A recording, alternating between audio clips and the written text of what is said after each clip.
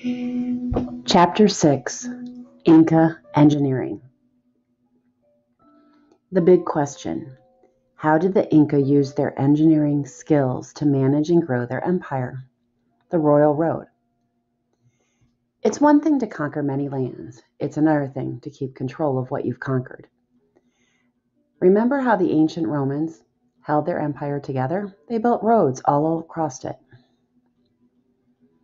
The roads made it possible for government officials to travel around the empire. Roads also encouraged trade. Most importantly, the roads allowed the army to travel quickly. This way, they could put down a rebellion or enforce the emperor's rules. An official is a person who carries out a government duty. The Inca knew nothing of ancient Rome, but they too were great road builders. Their Royal Road stretched over 2,000 miles. It ran from the northern end of the empire to the southern tip. It was the longest road in the world until the 1800s.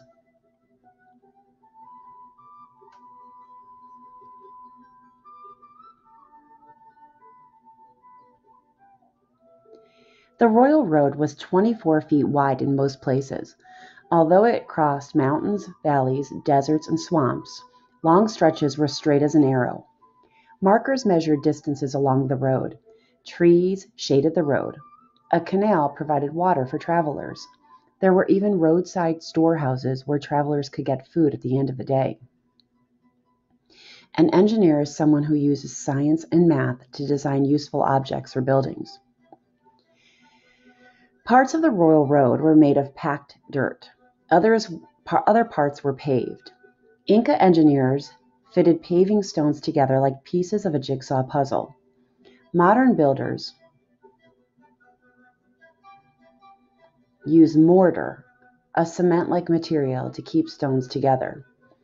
The Inca did not use any mortar. Instead, they cut stones so exactly that they fit together snugly. Mortar is a material used in building that is soft at first, but then gets hard and rock-like.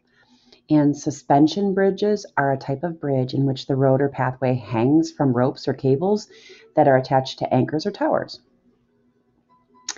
The Royal Road shows the great skill of Inca builders. These builders had no earth-moving machinery. They did not have horses or oxen to pull wagons. They did not even have the wheel. Everything was done by hand.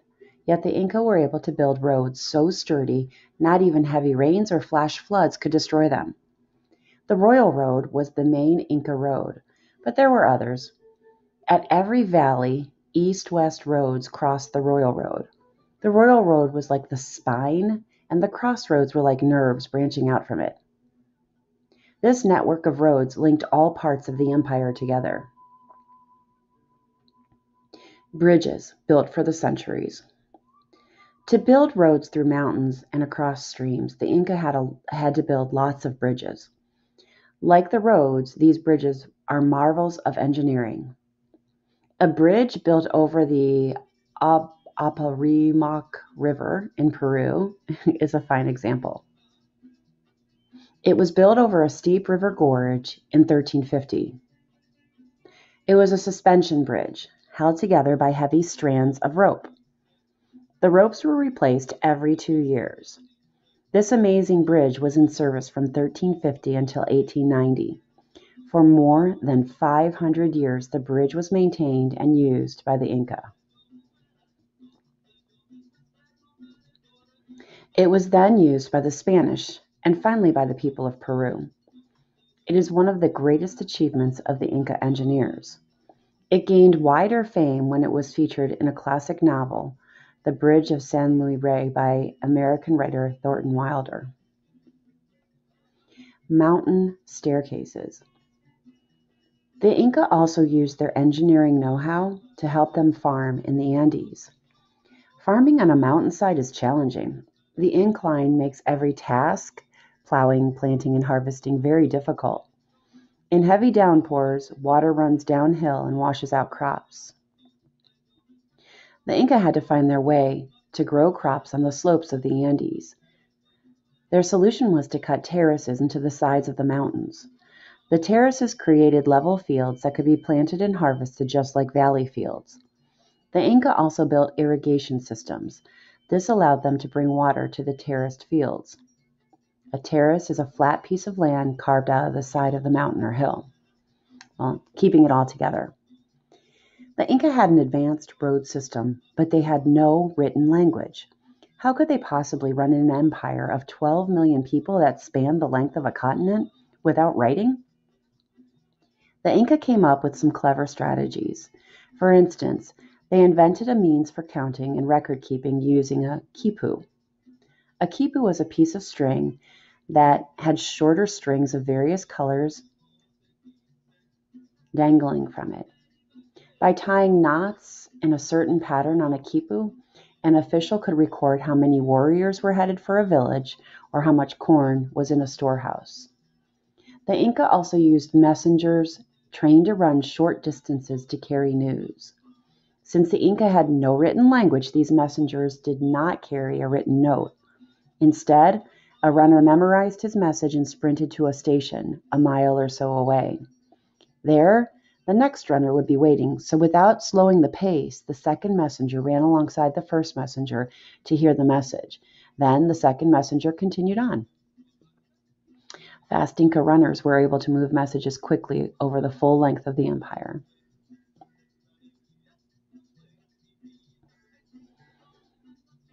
The system was fast. A message could travel 150 miles in a day. This meant that news could travel all the way from Quito to Cuzco in a little over a week. In the 1860s, the famous Pony Express riders of the American West were only able to cover about 200 miles a day, and they rode on horseback. Cities in the clouds. Another marvel of the Inca engineering is the famous city of Machu Picchu. Machu Picchu is a mountain fortress 7,000 feet above sea level, located about 50 miles northwest of Cuzco. It sits in a high valley between two peaks of the Andes. Today, visitors can stand in the center of Machu Picchu. From there, they can see the ruins of an open plaza, a temple, and a place where archaeologists discovered Inca skeletons. The surrounding hillside is terraced for farming. Archaeologists estimate that Machu Picchu was built in the mid 1400s. For example, it was a vacation spot for Inca emperors. Today, it is the leading tourist attraction in Peru. Machu Picchu is not an easy place to visit. Tourists now take a railroad partway up the mountain. Then they follow a steep, twisting road to the top. Energetic hikers can walk on an old Inca trail that climbs up the steep slopes of the Andes.